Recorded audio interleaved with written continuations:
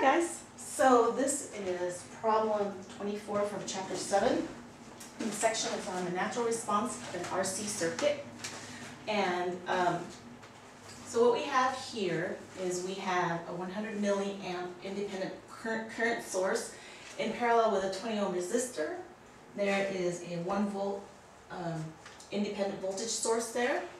A 5 ohm resistor here. This is 3, this is 2. And the 2 ohm resistor is connected in parallel to a 2 microfarad capacitor. And we are looking for this current I2 and this current I1. And there is a switch. At time 0, the switch closes. So I don't have a heck of a lot of board space, but let's take a look at what we're looking for. So we're looking for this current and this current, so the current going into the node that connects the 2 ohm resistor and the 2 microfarad capacitor. And so let me tell you how I did that one. First, I drew the circuit before time 0. And when you do that, things simplify. Look at the property of the capacitor in the steady state. What is it? And once you find out, or once you know what the property of the capacitor is, then this becomes a circuit that you can solve using KCL. So that's what I did. And my KCL node was right there. Go ahead and try that. And then for part B, we're looking at for I1 and I2 after the switching closes, and they're different. So what drives the finding the current is going to be the property of the capacitor. What can and cannot change immediately. Once you know that, you can write a KCL equation right here. So that's what I did there. And part C, the question is, why is the current I1 equal to I2 before time 0? Again, it goes down to the property of the capacitor. What cannot change immediately before and after? And how does it behave in the steady state? And then the capacitor is driving everything in this problem, pretty much. So in part C, why is the current not the same? Well, think about the capacitor, and this, once the switching opens, it cannot change voltage, but it can change current, and that's the reason why. We'll see that is going to cause I2 to be different after the switching happens. And then for part E, we're writing the general equation for I sub 1, and that's going to be a function of E, because once the switching closes, we are disconnected from all power sources, so that means whatever current is there is going to go away very fast. So it has to be a function of, it has to be something that has an E function, which means the current will decay very quickly to 0. And same with I sub 2. And again, all of the decaying action is driven by that capacitor. So that capacitor drives this whole problem. Pause the video, try, and if you get stuck, watch it, but don't watch it and then get the solution and then do it, because you can't learn that way. Okay? Alright, so let's get started in solving this problem. I don't have board space, so I'm going to draw really quick so let's take a look at this circuit before time 0. So before time 0, this is an open. We don't have this anywhere here, right? So this is an open, and what does that mean? Well, what that means is that this is in its steady state, which means this is charged to some value. And remember, so it has a full charge, and in the steady state, it is an open. So it behaves just like an open circuit, which means it's not really a factor in solving this problem right here. So as you can see, I2 and I1 are going to be in series with each other, and all these are in series. So I'm going to simplify this and say this is really 7, 10. So this, I'm going to replace this whole thing with 10. So I1 is equal to I2 because the capacitor is an open and they are series connected. So now I2 is just going to be this current going into this 10 ohm resistor. So now what I did was I used KCL to solve this. I know this is 100 milliamp going in here, and then some current is going out there, and I said this is V sub x. So I take KCL at V sub x, and so that means this current is going into the node, so it's going to be negative 100 milliamp, plus this current here is going to be Vx minus 1 over 20, and then this current here is Vx over 10. Okay? So, solve that equation and you should come up with, let's make sure I set it up correctly and didn't make any plus minus error. So once you solve that, you should find out that V sub x is equal to 1 volt. So this is 1 volt. So then that means this current, I sub 2, which is Vx over 10, is going to be 100 milliamps.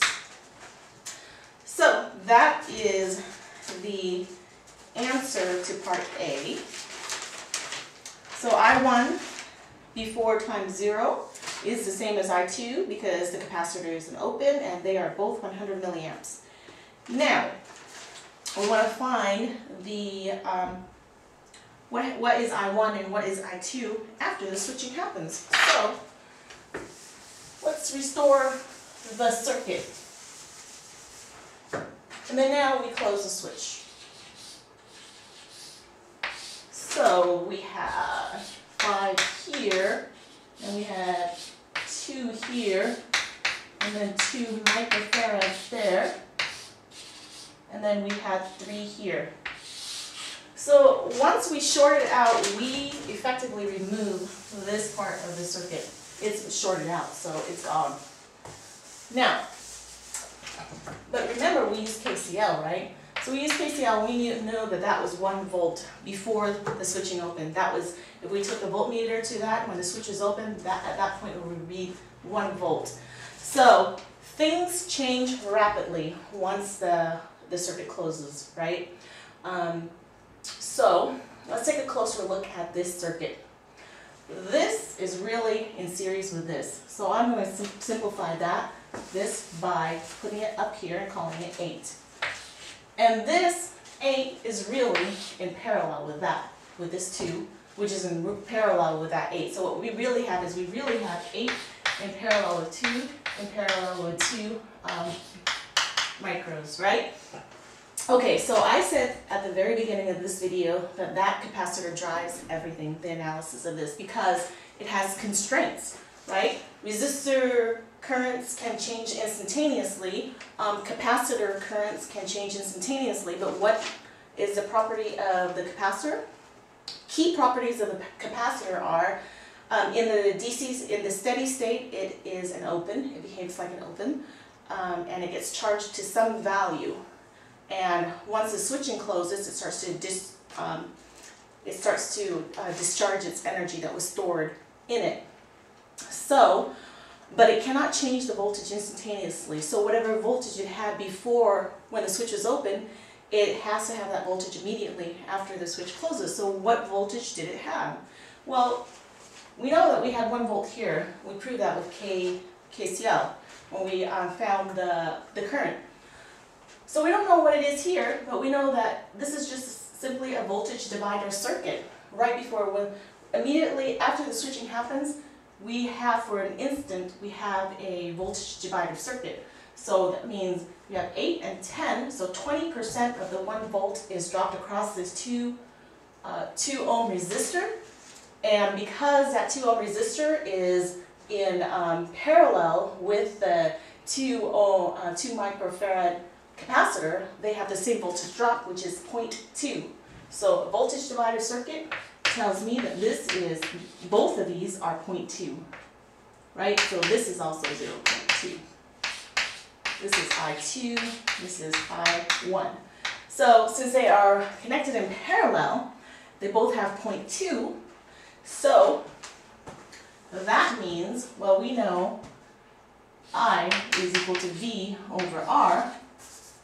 V over R, so I1 is going to be that 0.2 over 2, which is, so So then that gives me 100 milliamps. So this current is now 100 milliamps. So I1 equals 100 milliamps. But, so then I know that this voltage drop across the 8 ohm resistor is also 0.2 because it's really connected in parallel with that. So we have the circuit diagram tells us the direction of the current is into that node, meaning currents into a node are negative. So I sub 2 is negative 0.2 over 8. And that gives me, I didn't write it down, so.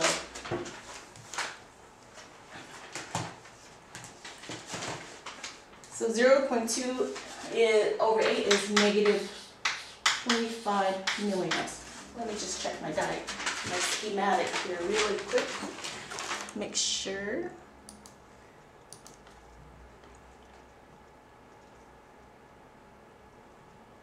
Okay.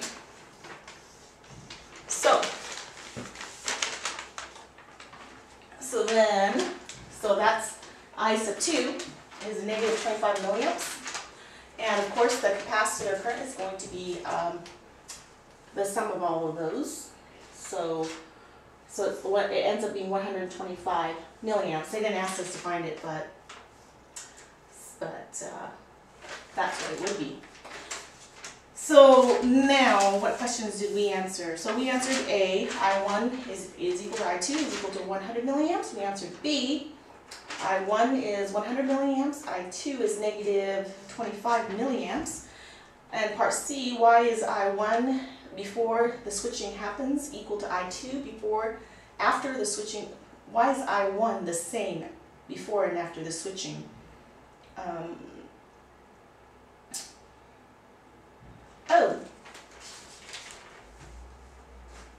Okay, so the I1 is the same because of the property of the capacitor, right? Because it can't change its voltage drop. So that's why. So the voltage drop ends up being 0.2, which ends up being 0.2 divided by 2, which is 100 milliamps. So that's the reason for part C. And then for part D, why is this current not the same? This current is not the same because once the capacitor, even though the capacitor cannot change voltage, it can change current, and it does, and it changes into 125 here, which changes the value across the 8 ohm and the I2 value. So that has to change because KCL has to be preserved. So that is why. So then I1, for part E, we're looking for I1.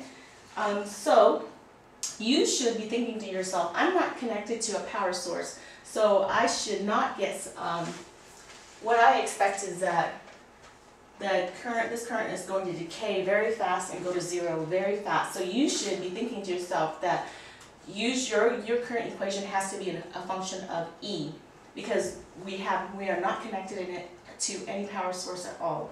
So again, the capacitor drives this problem. So what are we looking at? We need this voltage. So voltage across the capacitor is going to be Vc of t is equal to V initial. So V initial times e to the negative t over tau. So V initial we know is 0.2. So this is 0.2, but what's tau? Tau for an RC circuit is RC, right? But what's R? R is the resistance seen by the capacitor. So what resistance does this capacitor see? So if we are the capacitor, we look down, we see that 2, but we also see that that 2 is in parallel with 8. So what the total the equivalent resistance seen by the capacitor is going to be 2 in parallel with 8. And 2 in parallel with 8 is 1.6. So this is 1.6 times 2e minus 6. So putting that into your calculator, you should get that tau is 312. Okay, 312,000. So this is really 312,000 T.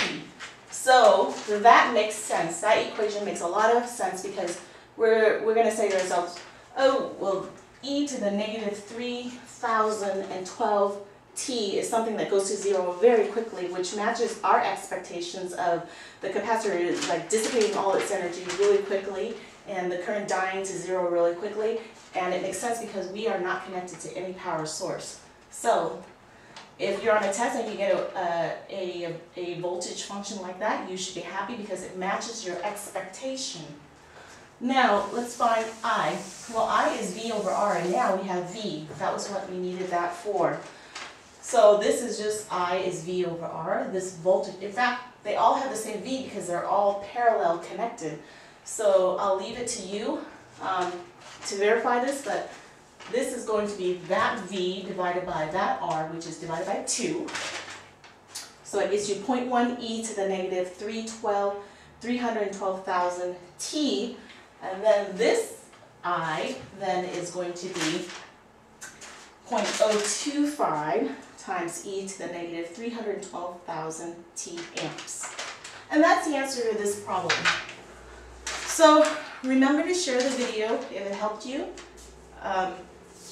Because if you're confused by it, then there's a good chance your classmates are confused by it too. And you can connect with them on Facebook and then help each other out. So that's it.